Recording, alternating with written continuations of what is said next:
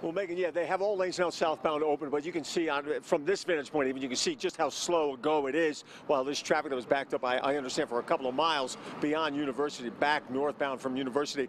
The traffic was just a mess. Of course, that has to all flush out here right now. But the ramp coming off University out on the southbound I-25, that still is closed. So keep that in mind. Denver police confirming for us just a short time ago that the shooter in this case, the man they have in custody right now, was an Uber driver, and the man who died, the man who was shot, was a passenger. More on that coming up. But all of this happening just before 3 o'clock this morning.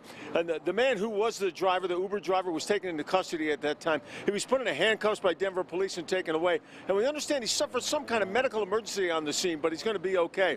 The car the men were in was heading south on I-25. The shooting took place just as the car was passing over the University Avenue Bridge, right by DU. Here's Sonny Jackson from Denver Police. The Uber driver and his passenger got into a conflict inside his vehicle. Shots were exchanged, were fired, and the passenger, it appears, was shot and subsequently transported to the hospital where he later died. At this point in time, it's an ongoing investigation. We're not going to speculate as to what happened inside that vehicle. Again, let me stress this is preliminary information.